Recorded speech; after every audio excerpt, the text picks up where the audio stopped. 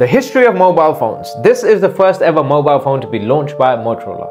In 1984, known as Dynatac. It weighed over a kilogram and was affectionately known as the Brick. It quickly became a must-have accessories for wealthy financiers and entrepreneurs. With the first prototype device, you got 30 minutes of talk time. It took around 10 hours to charge and store 30 phone numbers, costing $4,000 or equivalent to $10,000 in today's money. It was basically a Motorola monopoly for at least 10 years or so. And it struck again. The first smash hit clamshell phone was introduced in 1996. The StarTAC replaced by Dynatac's towering antenna with a thin wire whip that could be pushed into the body of the handset. Then entered the bad boy era of phones. Nokia entered the market to revolutionize things.